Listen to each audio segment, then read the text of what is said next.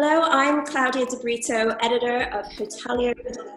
Today I have with me Amir Golbarg, who is Vice President of Operations at Hotels. Thank you very much for joining me. A delightful pleasure, Claudia, and thanks for hosting me today. Thank you. Thank you.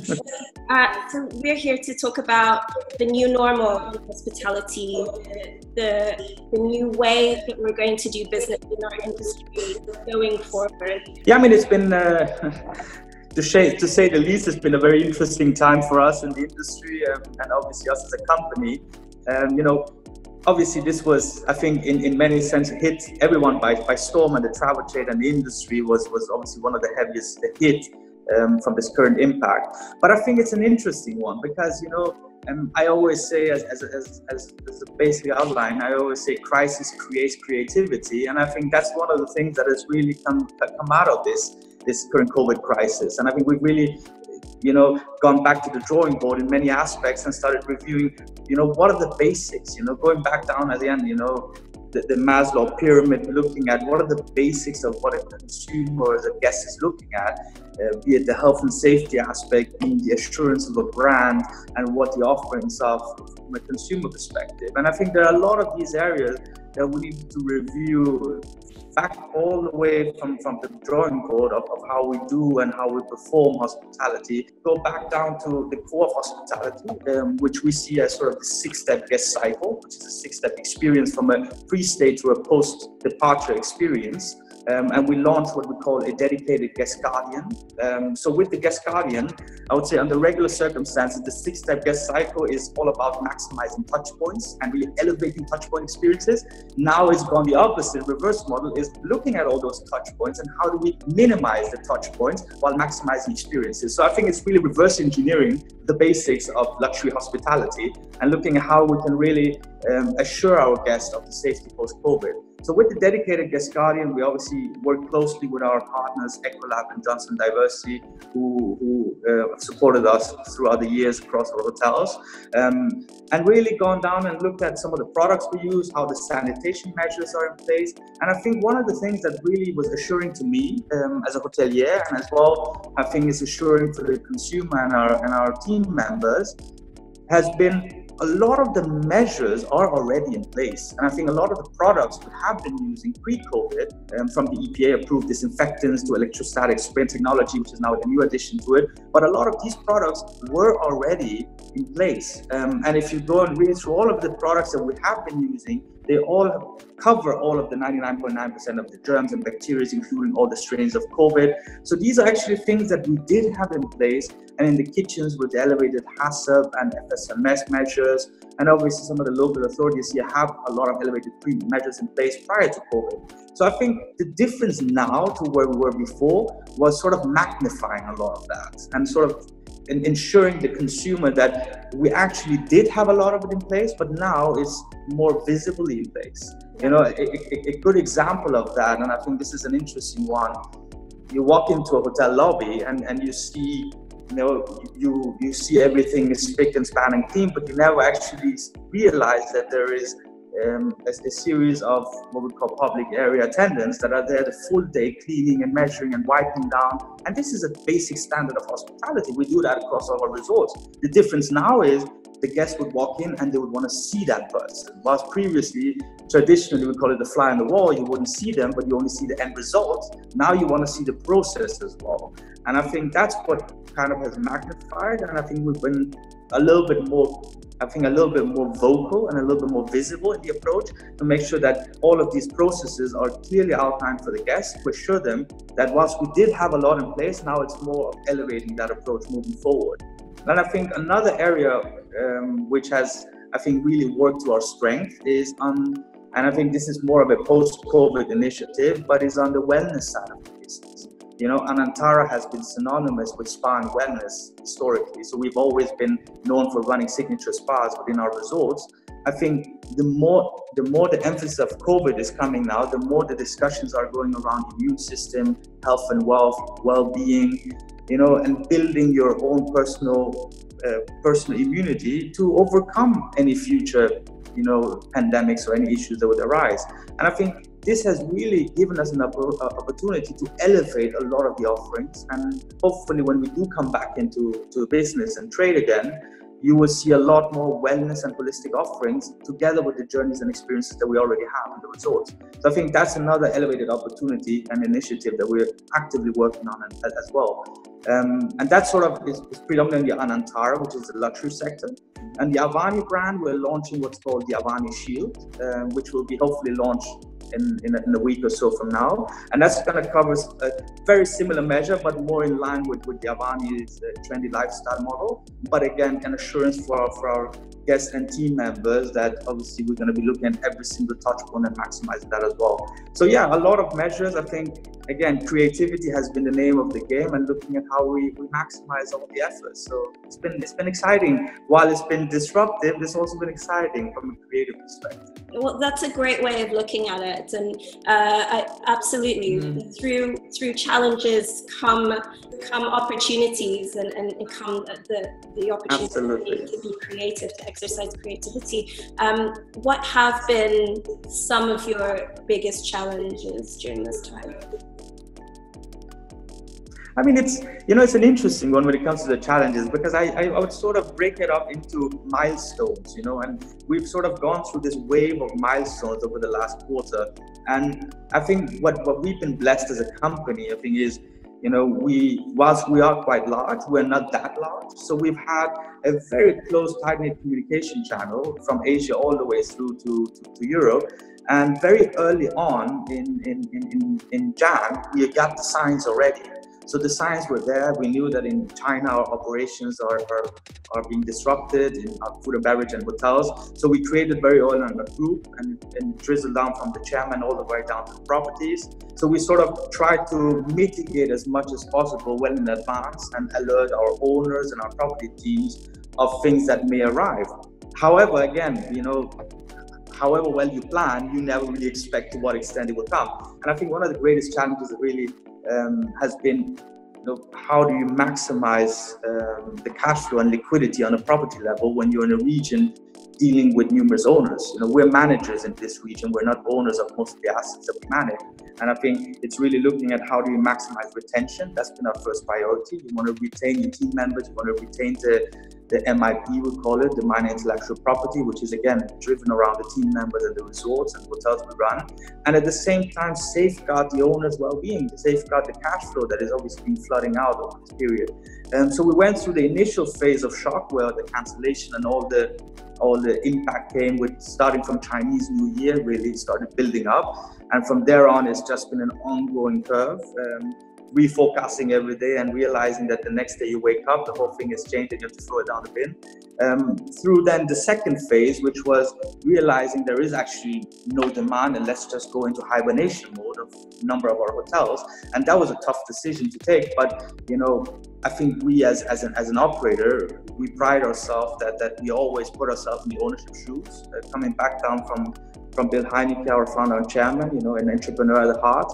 He has instilled that same spirit with us. And we always look at our hotels and our owners from an ownership perspective rather than an operator perspective. So we had some very hard talks with a lot of our owners that, let's look at the EBITDA, let's look at the net profit and realize what makes sense. Does it make sense to operate in a disruptive time and cash is flooding out, or do you then go into hibernating a property for an indefinite period of time, again, not knowing what the future outlook may be, and at the same time risking losing a lot of team members and the whole ecosystem and the economy that dwells around the hotel, be it the local farmers, be it the local industries, everything are driven around this one hotel. So the moment you decide to hibernate, that decision is tough because you're affecting a whole economy around that hotel. So that was a tough decision to be taken. And now we're in the phase where we're looking at when is the right time to open. We're going into these milestone phase. I think there's a lot of these ongoing variables that we're looking at every day, and volatility is the name of the game, and you have to be flexible. And I think we are constantly reviewing and going through, and I'm proud to say during this very difficult time, because it's an industry hit, it's not a brand or a company hit, the unification has been tremendous. You know, I've come together as an industry, as travel trade as a whole. We're not looking at competitors as competitors or us as different. We actually all become one unified basket of hoteliers and travel trade operators and working together hand in hand. And that has created a very different approach. Our team members have willingly taken cut paid leaves, furloughs, and all the measures that most are going through. But they've taken it on the notion that we want to safeguard the industry, not jobs. It goes down to a whole trade. You talk there about constantly reviewing the situation and working together with your fellow hoteliers to see what's going on, to see what the news is. Has the messaging been clear from governments and from authorities on what you're allowed to do, what you're expected to do as an industry? I think, you know, everybody is going through shockwaves throughout this journey, right? It is, you know, anyone who would say that I have a manual for this particular instance would probably not be telling the ultimate truth. And I think we all are experiencing these individual milestones and waves together. And I think that's where unification has been critical and sharing best practices across. I think for me, the most important aspect, particularly looking at UAE, you know, we work very closely both with DCT and DTCM, and both authorities have been extremely communicative and they've worked hand in hand with us. And, you know, we have an ownership stake as well in Abu Dhabi with them. So we work very closely with them already in advance. And I think it's been a very important time to realize as an industry and as government bodies and hoteliers that we're all in newfound territory. All of us are in this together. And the only way to come through this is to keep communication channels open across government bodies, across different brands, different companies, and across obviously the industry as a whole. And that's been probably the forte of the current time. And in UAE, I'm confident managed it well, and we will continue doing so. Obviously, there are measures they had to take which goes beyond what the travel trade would have liked, but their priority is obviously the health and safety and well-being of us as human beings. So I respect that tremendously, and we've worked hand in hand with them across this whole journey. And I'm sure there's going to be a few more bumps down the road, but in the end, open communication is the key, and remaining unanimous and unified. So I think that's the positive side of it. And looking forward, I think a lot of hoteliers that I've spoken to are looking to Q4 as time when, you know, we're going to start getting back, we're going to start seeing some recovery, start seeing those occupancy numbers climb back up again. What do you think, if any, the long-term effects of this situation will be on the industry? You know, Q4 is the big discussion. A lot of people are saying between Q3 and Q4 is when you're going to see a slow comeback. I think that's where we, you know, have a major advantage, I believe, over a number of other operators potentially, especially on the Anantara brand. Anantara is synonymous for destination resorts, and we've always been the forefront of managing larger resorts and being staycation traveler focused. And I think that's going to be probably the first to recover in this wave. Is going to be the staycation travels, the short getaways, and offering that opportunity of a safe haven getaway across every country in the region that will cover. And I think that's going to be probably the first wave. And it's very interesting looking at across our different properties, the private pool villas have become the new thing now. A lot of guests, you know, with the assurance obviously that we're giving them to stay with peace of mind. You know, they know that they will have their private space, they will have their private pool, they have a full contactless experience, they can stay within that vicinity and be fully assured while they're having a little getaway from home. So I think for us, we may see that coming back earlier than Q4. So we're looking at sort of a Q3 pickup within the staycation getaways. So that's going to be an advantage for Anantara brand. I think Q4 will be a slow pickup for the city-based hotels. I think the tough one is going to be more towards the MICE and heavily corporate-driven hotels. They're going to have probably a larger impact, and I'm seeing sort of 2021 being more of a recovery year. And you know, the big discussion is when will we hit 2019 numbers. I think that may be a while out. I think the reality is taking it by step. You know, the first step is going to be staycation offerings. So our Anantara brand is going to go live across the region one by one over the coming months. and then slowly moving into the corporate-based hotels towards Q4, and then later on in 2021 looking into banquets and MICE, and as social distancing is one of the areas that's going to hopefully dissolve. So that's going to be the future outlook. Looking to the future in terms of pipeline for MENA, has this current situation had an effect on your plans that were in place already? I mean, obviously, it comes down to as well ownerships, liquidities, etc. It's very interesting. For this year, the openings that we had already in the pipeline are still on target, with a few months delay. But we're still on target to open 2 flagship Avani properties before end of this year, which is very exciting news for us. We're opening one actually just before the entrance of the Trunk of the Palm, which is the Avani Palm Views. And that's going to be a beautiful serviced apartment resident property. It's 527 keys, very, very large residential component. And it's an interesting one. One of the reasons we're really going live with that one is, during this period of COVID, our biggest demand hotels have been our serviced apartment business. We operate, one of our arms is the Oaks Hotels and Resorts. So the Oaks model, which is basically a serviced apartment component, and they've been doing tremendously well. I think the market volatility has created a lot of uncertainty for people, and people are more, they've been much more receptive to moving into serviced apartments because it's no fuss, there is no added value cost. They can move in, there's a flexibility of payment plans, monthly, they don't have all the additional costs, it's fixed, that's what I pay, and I don't have to worry about anything. So that has actually seen elevated demand for us, so we're doing tremendously well in the service apartment business. And that's why the Avani Palm View, we're seeing opening hopefully by November this year, so that's going to be a positive one. And in Muscat, we have a stunning property as well, which is our new flagship Avani in the heart of Muscat. It's going to be a mixed use of 160 rooms and 45 service apartments, and a large ballroom component, which is probably going to be a phase 2 part now in the current situation. And so that's going to go live as well before end of this year, and on target at the moment, which is brilliant. And then we're launching our first NH Collection brand in the Middle East as well. On the resort front, we have the Anantara Ras Al Khaimah and we have the Anantara Plaza in Doha, which are both looking at Q3 next year and currently on target. But again, we're assessing and reviewing the pipeline. I think the biggest excitement for me beyond that is the current situation, and I would say the pause in the operation has given us an opportunity to look at some of the capital investments we had put on hold over a period of time in our existing resorts. And I think that was, it's never the right time to shut down a property that's doing well, and that's always been the dilemma. We have a beautiful Avani property in the Seychelles, in Barbaron and Seychelles, and that property has been historically running 90+% occupancy. And we've been reviewing expansion and renovation plans for the longest period of time, but it's just never the right time. And COVID has sort of magnified that and said, wow, this is it. So we're going to now hopefully engage in an extension plan there, adding a beautiful new 69 rooms and villas, etc. over this period. In Casa Al Sarab, which is our flagship desert property in the Liwa Desert, we're just discussing with the owners, and we're going to call it Casa 2.0.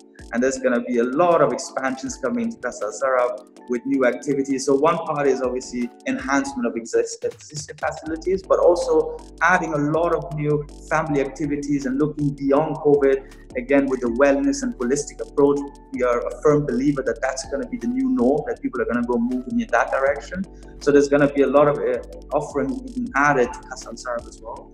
And also another one that we're working on, we have a lot of exciting projects at the moment, is in Jebel Akhtar, our mountain desert. So in Jebel Akhtar in Oman, we have a beautiful Anantara property with the Diana Pier. So we're now changing the entire main pool. We're refurbing all of the pool villas because we know that's going to be a major demand factor. And we're looking at adding new dining by design components as well. So private dining experiences off the pier of the resort. So there's a lot of projects in the pipeline, and we're discussing across our ownership entities to see obviously where cash flow and liquidity is available to maximize this opportunity. So when we come back in post-COVID, we revamp with new offerings and enhanced offerings. So that's going to be an exciting time for us.